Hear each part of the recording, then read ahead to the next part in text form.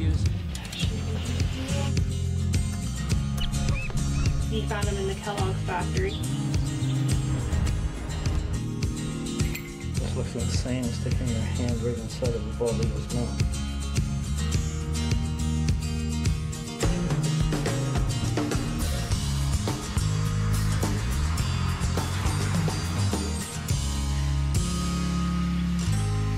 Well, last night we had a gentleman drive up and said there was a bald eagle down on the highway, not too far from Salthaven here, about 5 kilometers. And so at that point, you know, everything drops because, first of all, the bird's by a highway. He could get hit by a vehicle. And we went out and we brought him back to Salthaven.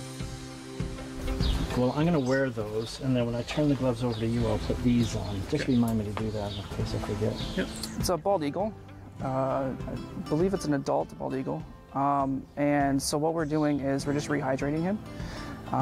He came in yesterday, and Brian believes there isn't too much wrong with him other than he thinks he has a bruised wing.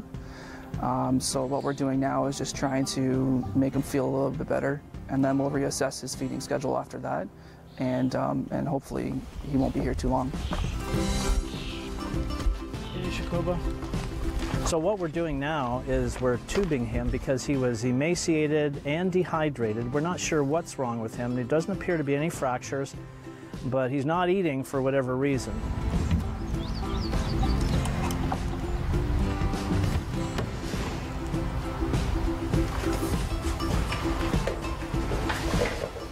This one isn't at full strength, and so he's not as strong as say, like one that we're ready to release.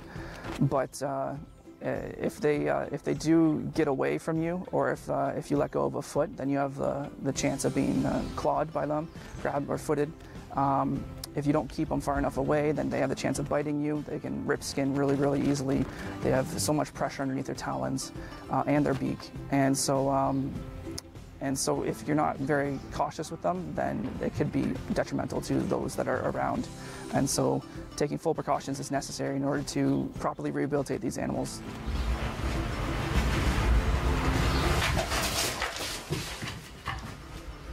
You got to realize that his guns are his feet. They can exercise almost 700 pounds per square inch gripping strength with those feet.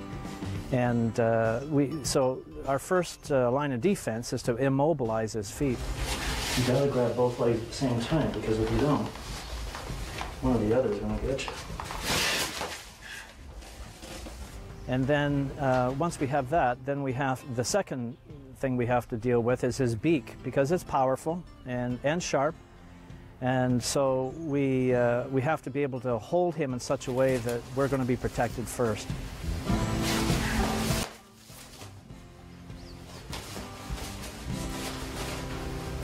Especially for raptors, we wear gloves, long protective gloves, thick gloves, and we hold the animals in certain ways so that they can't foot us, grab us with their talons, and we also hold them so their wings are tucked in so they can't try to escape, or we hold them far enough away so that they don't try to bite us.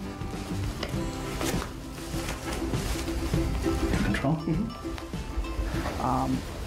In that instant, actually, he tried to nip at me when I grabbed him. So it's good that when you have longer arms, you can hold them down lower, especially for larger birds like that. And so the precautions are necessary. And especially in this case, we don't know exactly what's wrong with him, because if it isn't just a bruised wing, if it's something toxic, then that's why we wear the masks. We wear the gloves so that we protect ourselves as well as protect the animals.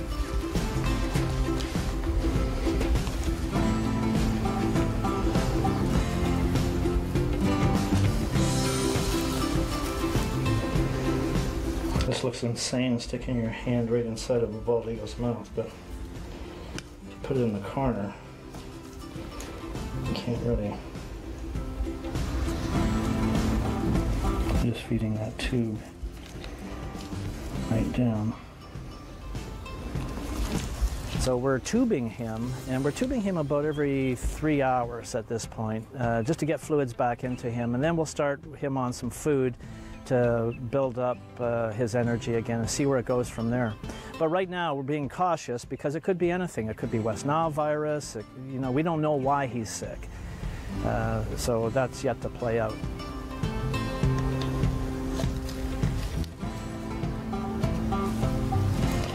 pinch the tube so we don't get any backlash there.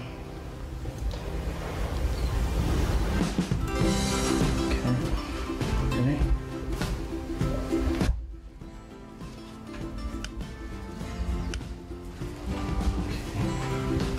Okay, I'll just stand that piece of wood.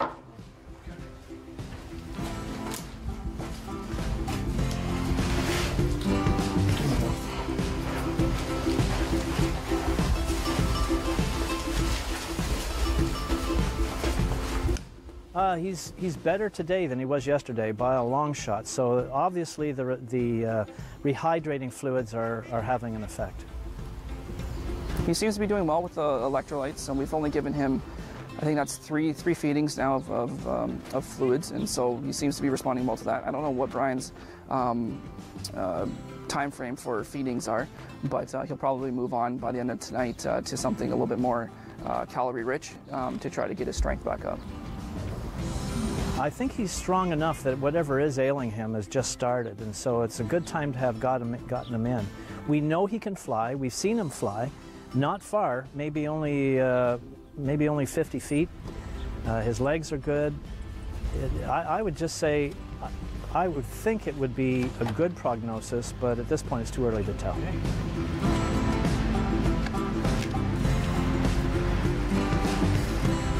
It's exhilarating. It's fun to work with animals like that because you don't get to do that every day, especially here.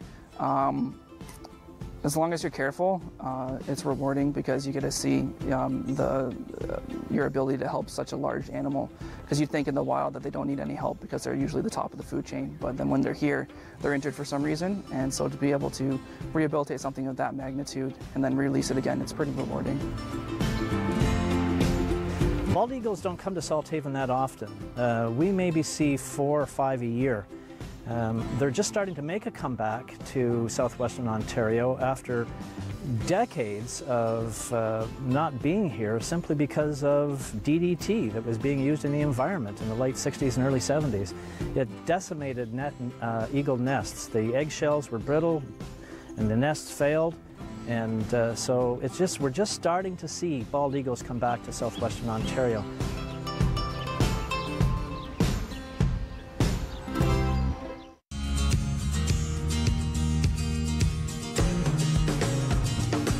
It's the effort of trying to do something good and leave something good behind.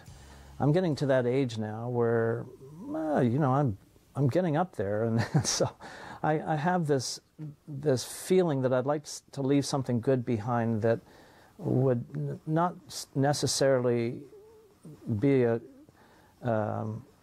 something attributable to me as much as something that people can sink their teeth into and run with, that they can build and embellish and grow.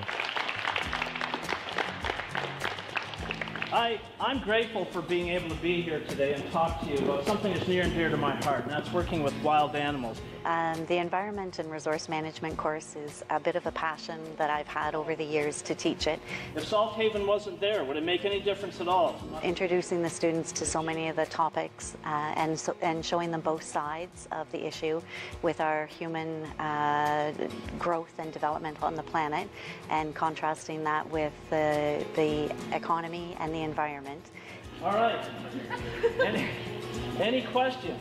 One of the things that I ask them to do is to raise awareness in the school community about a topic that they're passionate about, and all of those young ladies chose to do raise awareness about wildlife, rehabilitation, and some of the human impacts that we have. So they shared facts and details about some of the problems that we're creating on the planet, and through that then they did a fundraising activity so that we could host Salthaven today. He has these little combs that allow the air to actually flow faster through his nostrils so that he can breathe and dive at the same time. I guess I've always had a passion about the subject, and I feel like people need to care more about the environment in general, and it's good to make an effort to educate other people and yourself. Before the geography class, I didn't really know how much we were actually affecting the environment. And then the class made me realize that we really are affecting it really badly. Then we have to... I would like to just really help animals. Honestly, like, animals are like my main cause. I really like animals the most. I would like people to not eat them and like not be cruel to them and not abuse them and just kind of leave them alone. You know, in the environment, wild animals naturally exist harmoniously for the most part. Everybody knows their boundaries.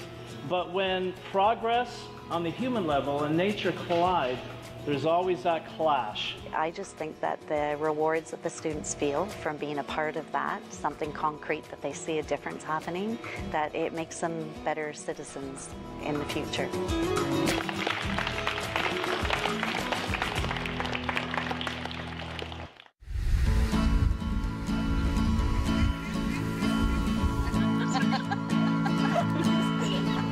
The Youth Environmental Alliance is a group of young people, part high school students and part young clinical volunteers at Salthaven that are going to get together and create short video clips that will teach youth about how to do different things to save the environment, to save wildlife.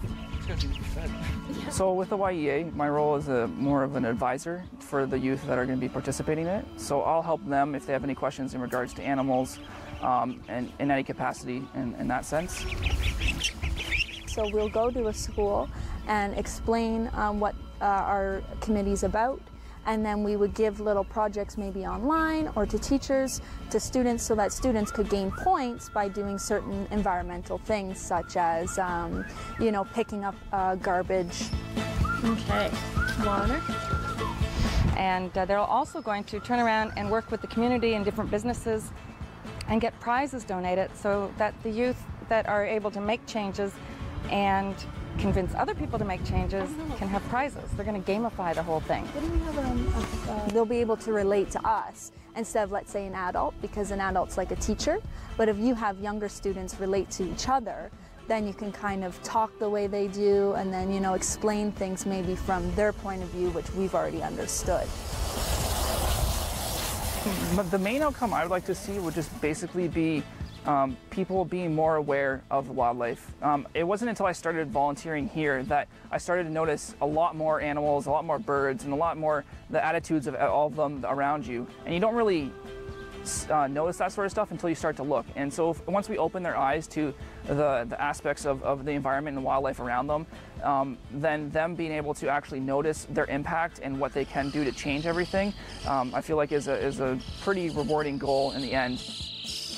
We can make a difference, and we can, if we all come together as a team and one big group, then we can make a difference to our future and the environment. We just have to be more aware of what's going on. Because youth are going to be the ambassadors of the future.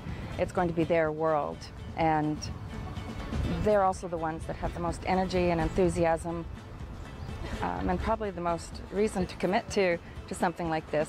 They'll be able to influence their younger siblings and their parents.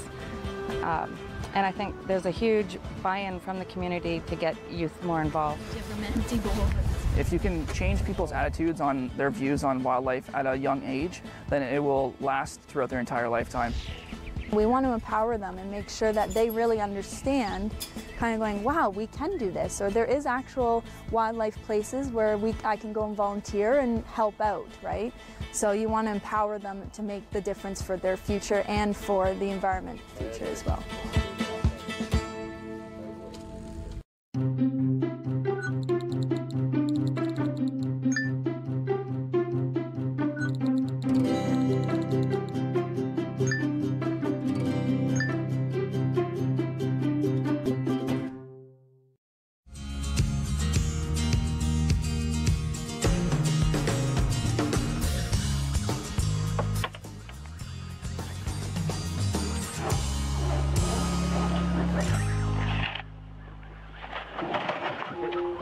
Yeah, the eagle is, we were hoping that this was just a bad bruising.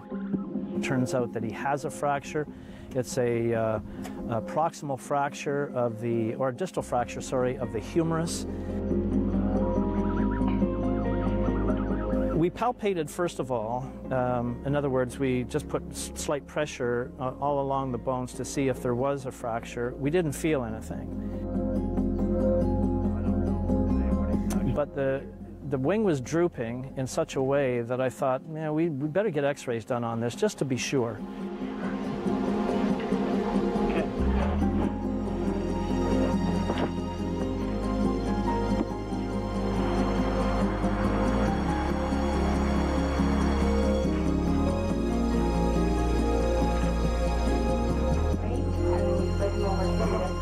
And sure enough, when we had the x-rays done, a fracture was evident there. First one we took. Right, so that is his right. And then this was, we took our closer side, that one. Right. Yeah. And at that point, we realized this is not going to be a quick release. Here's the radius here and the ulna. When usually there's a fracture this close to the joint, there's joint damage as well. So that's something that we won't really know about until we do some surgery there. But there's definitely a fracture, and it's in the shape of almost a Y here. So, and this looks like it could be a bone fragment here as well. There's all kinds of little tiny bone fragments all along that fracture site. So this could be complicated, and certainly not as good a prognosis as maybe we would have hoped for. So this makes it a very difficult situation. We're not quite sure yet at this point if this is going to need surgical intervention or if just wing wrapping. It's, you know, we have two bones in our arm, radius and an ulna, and so do birds in their wing. They have a radius and the ulna. And it's the larger bone, the ulna, that is fractured up near the elbow. Fractures of this nature sometimes will cause joint problems. So the fracture itself will heal, but it also freezes the joint, in which case the bird will never fly again. The other thing is that bald eagles eat a lot, and so if we have to put him through a 6-month recovery program, that's going to be a drain on resources for us too. We don't make a decision solely based on resources, but it certainly has to, it comes to play here. The other thing is that will he be in pain, and will he fly again after this procedure is done or after the healing is done?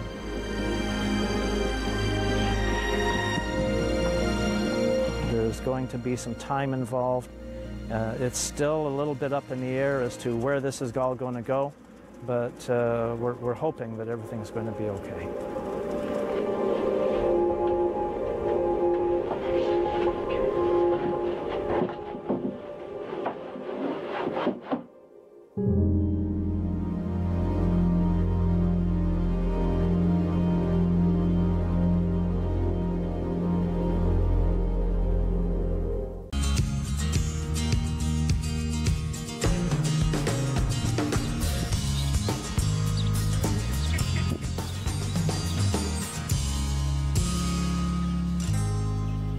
Well, today we're releasing these opossums, and they're ready to go now. They're big enough to take care of themselves, they're independent, they're eating well, they're capable of catching their own food, so it's time to go.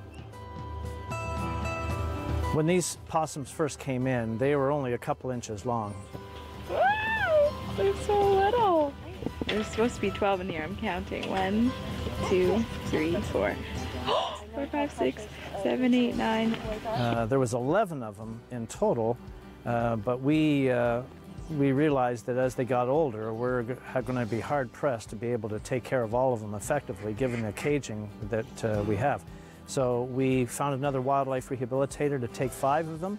We kept the ones that were in worse shape and got them back on their feet, and to the point where today we're going to be able to release them.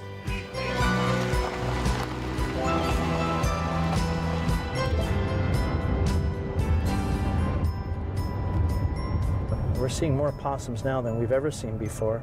And they first started coming up about 15, 20 years ago, and now they're a common thing here in Ontario with all the truck traffic that we see. But hopefully, these little guys will do okay, and they'll find their little niche, and everything will be fine. So we're putting them in a target-rich environment as far as their natural food is concerned. There's water there, lots of bugs and worms, and they love mice, so there'll be field mice there that they'll be able to feed on as well. So we're doing the best we can for them to give them every opportunity they have to survive.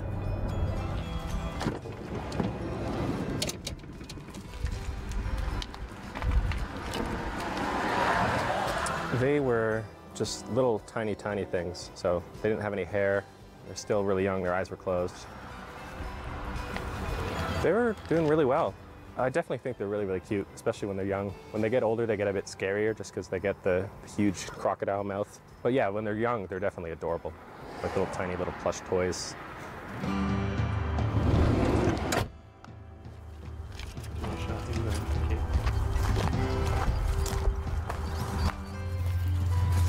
Okay, this is a good spot right here. The location we chose to release these possums is ideal.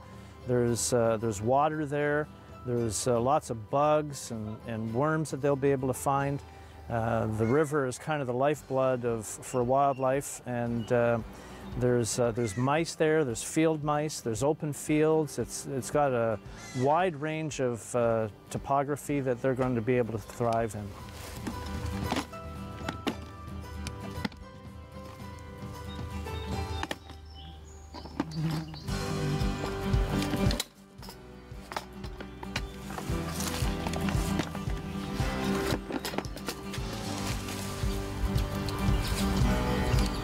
Well, you can tell that they're a bit apprehensive just because they've been caged their whole life, so that's all they've really known.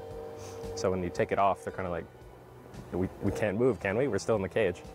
So they kind of like feel around the edges a bit, and then they realize that they can leave, and then once one of them leaves, the rest go, oh, he left, so I guess we can leave, and they all kind of leave one by one.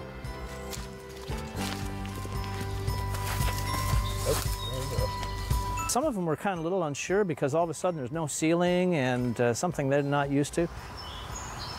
They're looking for the edge of the cage. But they seem to adapt pretty quick, and off they went. So I'm very confident that they're going to do just fine.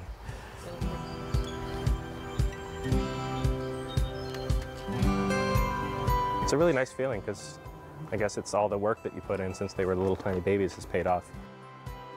It's a gratification of all the work that you put in to see them get to be released. They just saw freedom as something that they really wanted. They didn't hang around. As soon as we took the cage tops off, they were out and gone. They're too small to be able to fight off a large predator like a raccoon or something of that nature. But they're quick enough, they're sensitive enough that we think that they're going to do just fine.